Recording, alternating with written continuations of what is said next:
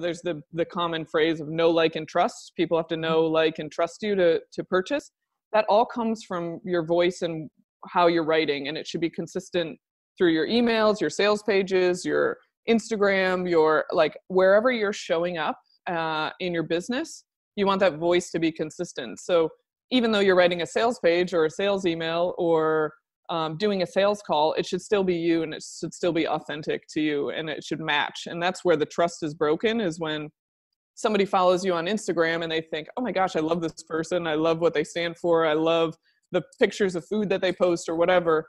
And then they click through your link in your bio and it's like this real sleazy sales page. And they're like, oh, never mind. Like that's a break in trust right there. And so, making it so it's still in your voice, but underneath it are the copy principles that push them towards the action you want them to take.